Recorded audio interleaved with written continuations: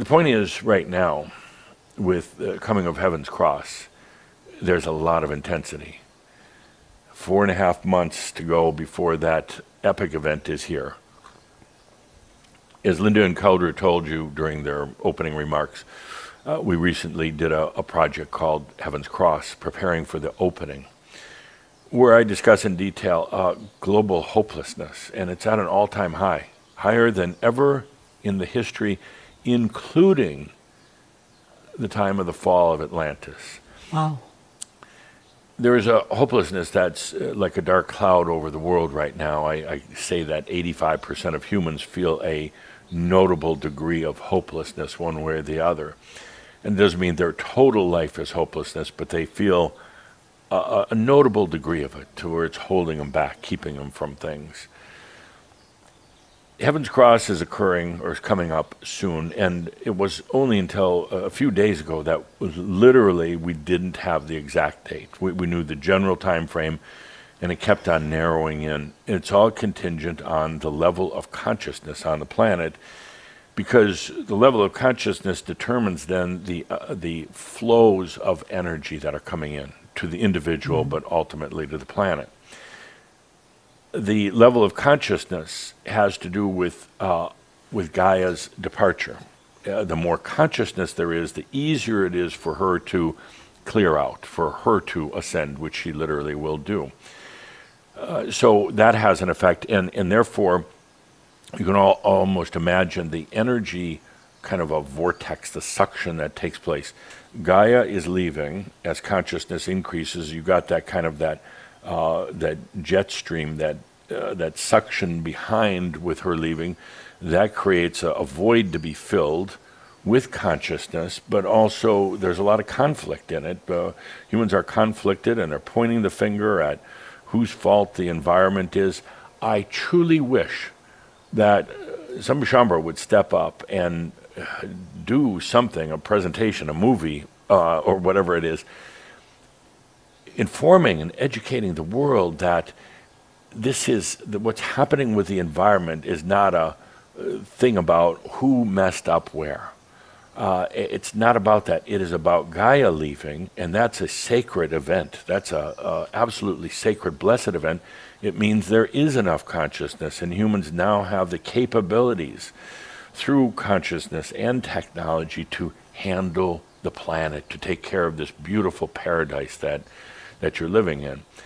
So instead of all the shame and the guilt and the finger pointing and the new rules and the regulations, that somebody would step up and point out to the world, here's really what's happening. Now, let's approach it from that point of view rather than this destruction and shame type of thing. So we have all these things happening on the planet right now. You've got the power vortex in Eastern Europe. You've got energy situations that we've talked about this ad nauseum. But my point is that now what happens is these all work together right now. They converge to bring this thing called Heaven's Cross. Now, Heaven's Cross, what is that? Up until now, there's been this, you call it the veil oftentimes, a veil separating the heavens. Earth is a heaven, it's a dimension, and that's my definition of heaven. It's a dimension. If it's a state of being, it's a state of grace, which is sometimes not so graceful. So you've got this situation now with that veil is starting to open. The cracks in it, so to speak, but not bad cracks, good cracks. Openings in this veil that separated human from divine for so very long. The separation wasn't because of anything bad. It wasn't because Adam and Eve and, Eve messed up, screwed it up for all of you, ate the apple, nothing like that. It was simply to create a place, a kind of a state of reality in which the angelic beings could experience in a very, very different way. And it had to be pretty much sealed off. Otherwise, it wouldn't have worked. It had to be isolated from the divine. And you notice not much gets back through the other way either, whether it's ghosts or aliens or anything else. It was pretty much sealed up. But now that is beginning to go away slowly, but holes in it or tears in the fabric of mass consciousness.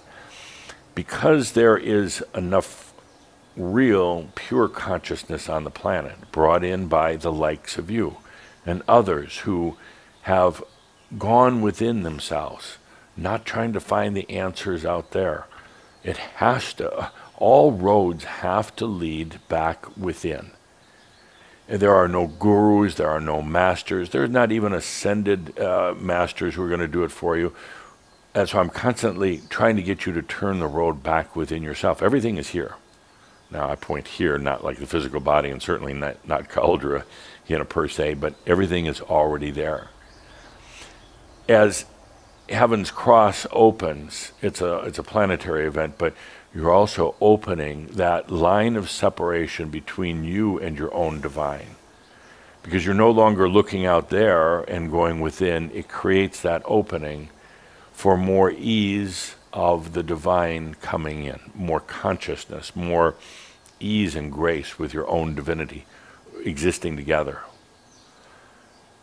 We've talked about it for years. We've talked about, and we've written books about that, living your divinity and all the rest of these things, and a degree of the divine came in. A degree of your true essence came in, but it was still limited in so many ways. It was difficult to have that free flow. Now with Heaven's Cross, that means more accessibility, more ease in just allowing your divinity.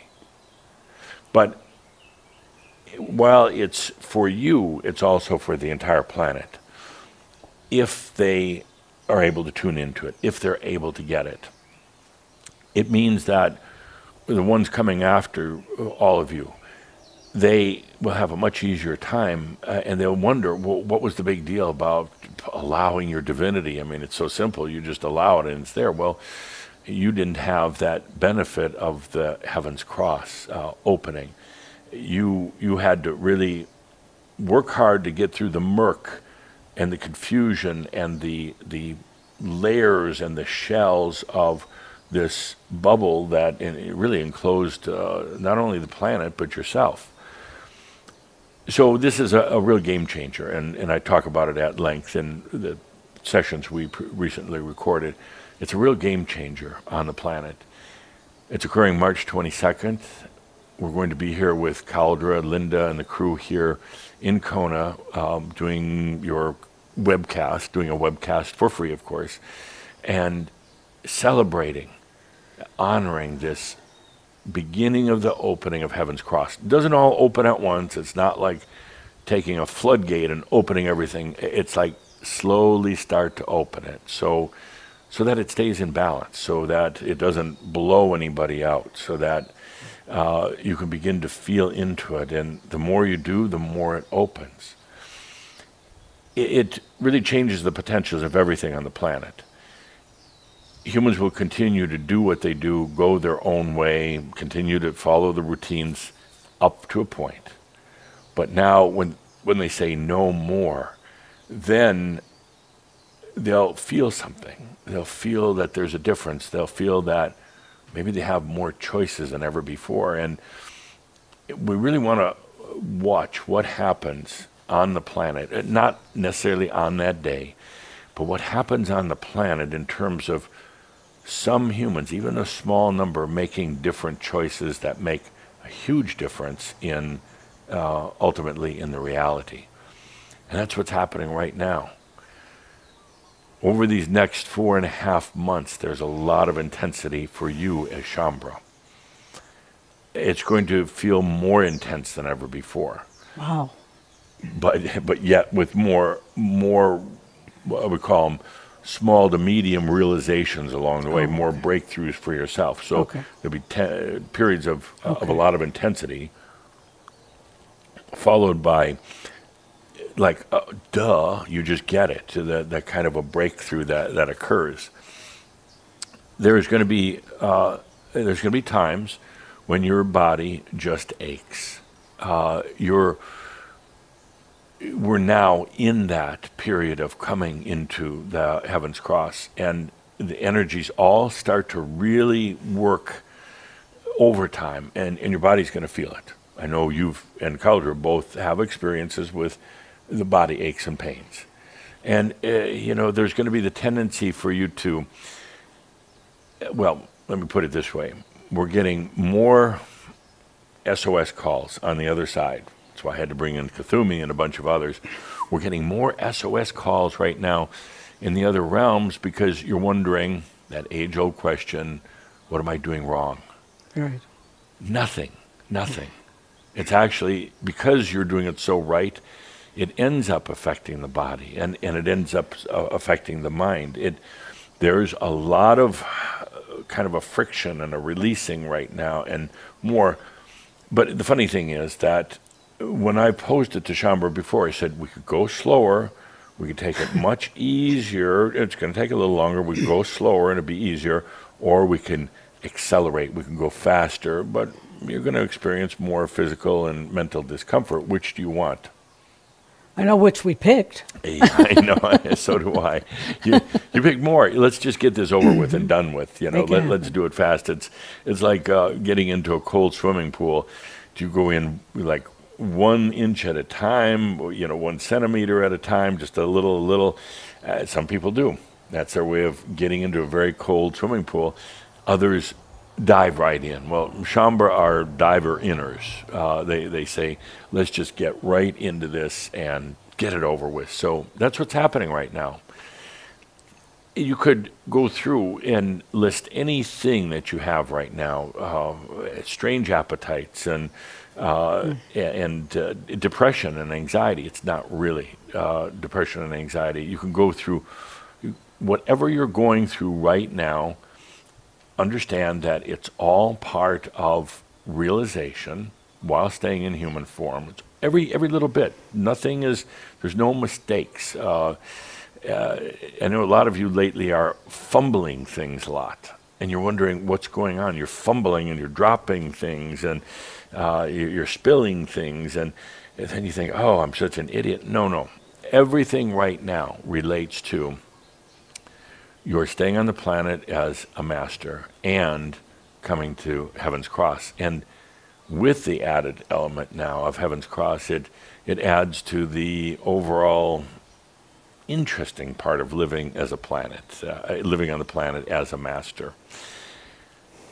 So I want to talk for a moment here a little bit more about what's actually going on within you. I want to address the brain because it ties in more to the alt that we've been talking about. But you've got some terms that are used in society, and then I have my own version of them. There's a term, if you want to write it on the board. Okay. Neurotypical. Neurotypical. 2 words. Okay. Typical. Neuro means nerves in modern medicine and science, generally nerves. But if you go to the origins of the words, neuro actually means feelings, senses. And so, but oftentimes it's used simply in terms of nerves and ultimately in terms of the workings of the brain and oftentimes the spine. But neurotypical, what is that? Well, it's a label used to identify most people. Say most people are neurotypical, but they're not typical at all. There's nothing typical about somebody who's locked into a body and a brain. So it's kind of a misnomer, or you mislabel on there. Neurotypical. What is neurotypical? Does that mean that you function like everybody else? Does that mean that you have the same kind of a lockstep thoughts and ambitions and goals and neurotypical, the same desires? I mean, but this is neuro weird. I mean, to be locked in the human condition and not wanting to get out necessarily, wanting to change it, maybe polish it up a little bit. But neurotypical would be wanting to get the hell out of the condition that is not your natural state of being. So they say it's neurotypical, but right in parentheses underneath there, neuro weird. I mean, it's just weird. In parentheses. In parentheses, neuro weird. And again, remember, neuro having to do with nerves, but ultimately it's really feelings, sensations, and not just physical, but it also has to do with belief systems and thinking patterns and everything else. That's neuro. Now, you've got another label here that's recently been brought up, I believe, in the Shaumbra magazine, neurodivergent. Oh. Neurodivergent. Okay. And this is a way of relabeling labels. This is a way of... Is this 2 words? Yes, please. Neurodivergent. It's a term being used right now to relabel labels. People with things like ADD or Alzheimer's or things like that, they're neurodivergent. And I guess it's going along with everything else in society saying, you know, let's be inclusive, which is good. But they're really not divergent. That's like saying you're neuro weirder than the neuro weird here. It's just putting a different label on it. It's saying, okay, you're different, but we accept that. But do we really? Do we really?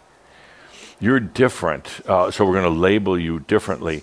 But my opinion is that neurodivergent here is actually less weird because there's something occurring within the neurological system and the brain, of course, that is basically saying that we're having a little discussion about spelling over here. That doesn't matter. Does not matter. I think it's E. Good. I think everybody gets it. You're just a little bit divergent spelling when you're put up here at the board. So, you know, my point is, neurodivergent, I don't really like that label because it's kind of saying you're special in a weird way. Well, what's happening in your divergency is there's something calling out from within you, like ADD or some of the other, they used to call them afflictions or diseases. They're not. They're simply your spirit calling out, your human/divine self calling out and saying, there's something wrong with neurotypical. I got to get out of this. I am not typical as in accepting being locked in the box. I am not going to accept that this human persona is typical. I'm gonna do something neurally different, and it's going to ultimately help me get out of the box faster. So many of those who have some of these things, these neurodivergencies, they're going to get out of the box a whole lot faster, particularly with Heaven's Cross. They're going to access that a lot faster than somebody who's neuro-boring, typical. Because the typical, they're just trying to make the box a little nicer. The divergents are saying, no, we know this ain't right, and it's affecting our brain, which will actually continue to make us want to get out of here faster. So there's the neurotypical, which is really shouldn't be typical, and the divergent. I have one for Shaumbra, a term that I use for Shaumbra. Okay. You ready? Sure. Okay. And again, I want to go back to talking a little bit about, ask you to feel in for a moment into your neurological system. The neurological system that you have, yes, Belle is agreeing with what we're doing here, saying, yes, it's so right, I can feel it, I can see what's happening here. She's neurodivergent. That's true. So, Shaumbra, the neurology, your system, is your nerves, of course, connected by a massive communication system that's prevalent in your body. And it's always talking, it's always communicating. Sometimes it miscommunicates, it misfires, but you've got this huge network that's occurring there and can easily get messed up. Easily get messed up. Now, so Linda Calder gave you the word before. Go ahead and write it on the board. Okay. I give a new definition, not necessarily label, but a new definition for Shaumbra that has to do with what you're going through in your neurology right now, which is basically the communications in your body. Neural tunitis. Neural tunitis, made up of the words neural, nerves, tuning, or in this case, retuning. You're retuning everything in your body. Itis, basically, it sounds nice to end it with itis, but itis meaning kind of an affliction, something that's happening. So I say Shaumbra has this neural tunitis, and it's causing a lot of issues because would you write retuning right under here? Retuning. You are retuning right now, and it's intensifying, particularly with Heaven's Gate. You're retuning your mind in particular. And I give it another name if you forget this word, neural tunitis. It's a name I made up. If you forget that, alt brain. 2 words, alt brain. Okay. Many of you have been experiencing alt brain lately. You can't remember. You can't remember shit. You have the CMS, can't remember shit. And then you get upset with yourself and say, I can't even remember. I must be getting old, or maybe I smoked too much pot when I was young, or too much right now. And what's happening with my system? And I can't remember what day it is, and my logic isn't working anymore. None of these things. You have alt brain. There's nothing wrong with this. You are retuning every part of yourself right now. The biggest thing you can do is understand what's happening, that all the communications to all those nerves in your brain and your body are being redone, remodeled. You're doing it while you're staying in the physical body. Some of the ones who have crossed over recently simply just couldn't handle it anymore. It was too much for them to handle, and that's why so many have crossed over lately. I'm encouraging you or letting you know you don't have to do that, but you can do this thing on the fly, staying in the physical body, the neural tunitis, the Shaumbra replacement for neural divergent, that's occurring, and you're gonna feel it. Your brain will become foggier at times. Your ability to recall facts and data foggier. You're remembering your own name foggy at times, and it gets that way. And then you panic, and then you get anxiety. Oh, what's happening to me? That's time to take a deep breath and remember, alt brain.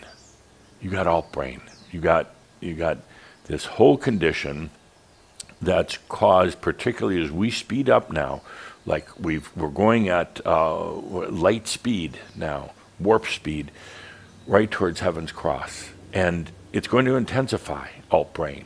But it's kind of funny, and that's why I brought Kadumi in to help you to understand. It's kind of funny what's going on, all these massive changes, and then the beauty is that you're right in the middle of all these changes and wondering what's wrong with your brain. You forgot to put your pants on. You go to work and realize that you forgot.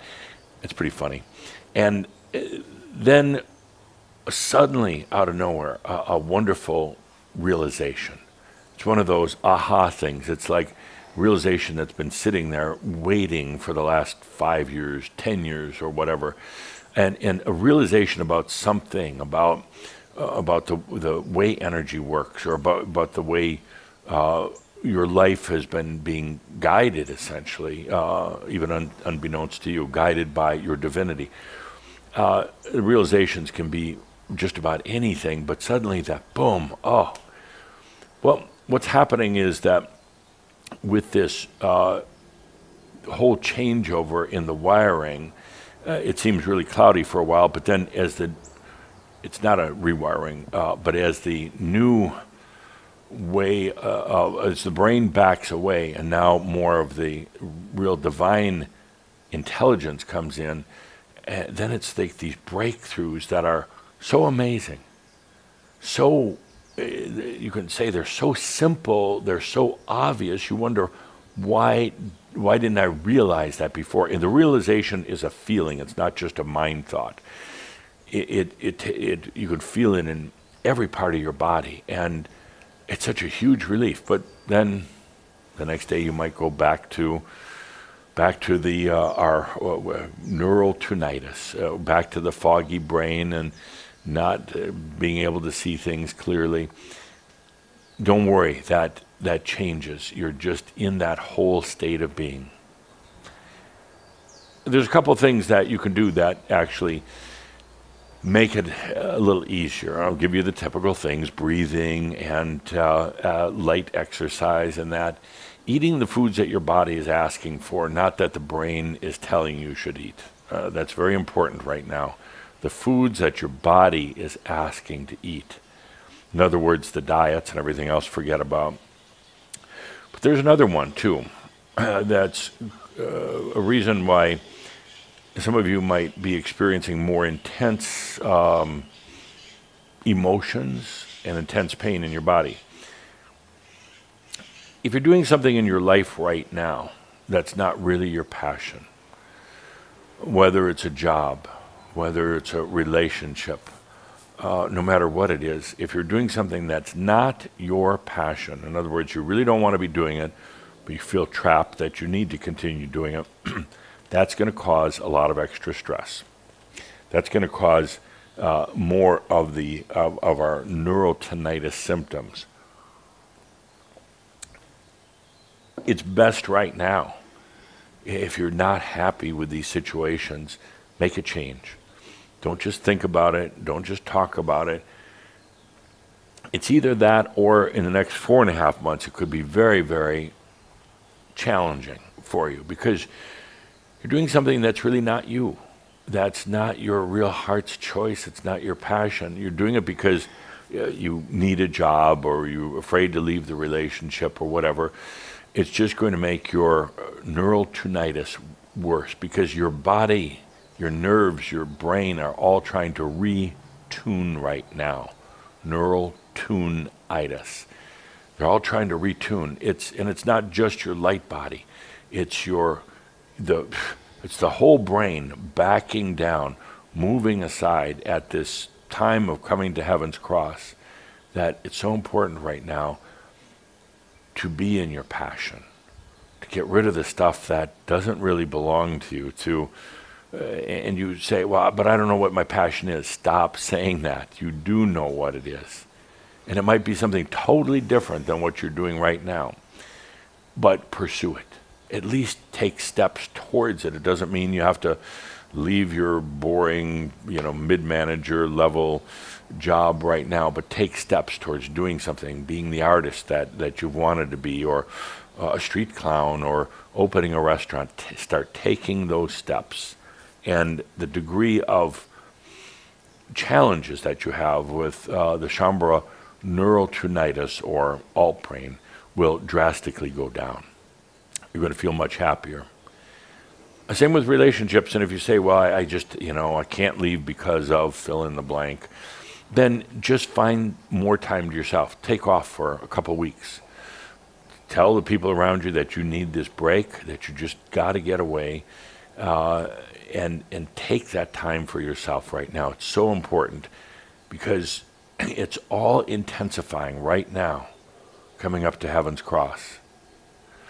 Once that opening occurs, there will be, for so many Shaumbra, there'll be almost like a flood of energies, divinity coming in.